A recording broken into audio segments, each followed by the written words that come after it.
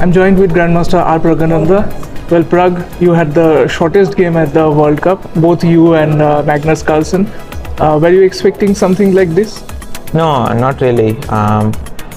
But yeah, it's obvious Magnus is not really well, so we wanted to make a draw and fight tomorrow.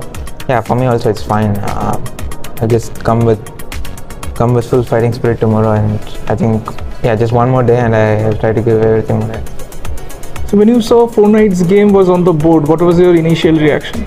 No, when he played Knight C3, I thought there is maybe a small chance he wants to make a draw, because usually if you want to fight, it's not the opening you opt for, but after I saw Knight D4, it was obvious he just wants to make a draw.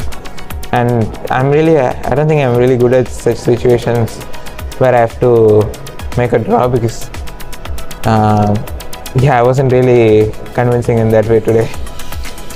Well, Vishanan tweeted that he was quite surprised to see Fortnite's game, and maybe Magnus is repeating his 2016 World Championship strategy where he made a quick draw in the 12th game to go into tie breaks.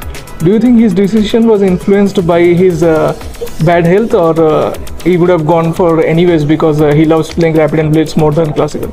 No, I think mainly bad health, because it's very rare to see Magnus going for a draw with white. And okay, in such situations, I mean, there are many options where he can just try for a safe position and just try to keep playing on. Even in the last position, I mean, hey, if he wants, he can play a few more moves and try, which he didn't do.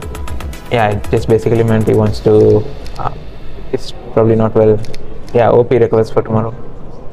And what are your thoughts on the tiebreaks tomorrow, considering you have played much more tiebreaks than Carlsen? I don't think it really matters. It's always the favorite in any format. I guess even in Bullet.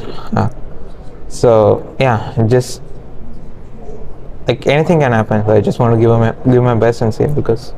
Thank you, Prag, for your valuable time. Good luck for your tiebreaks. Thank you.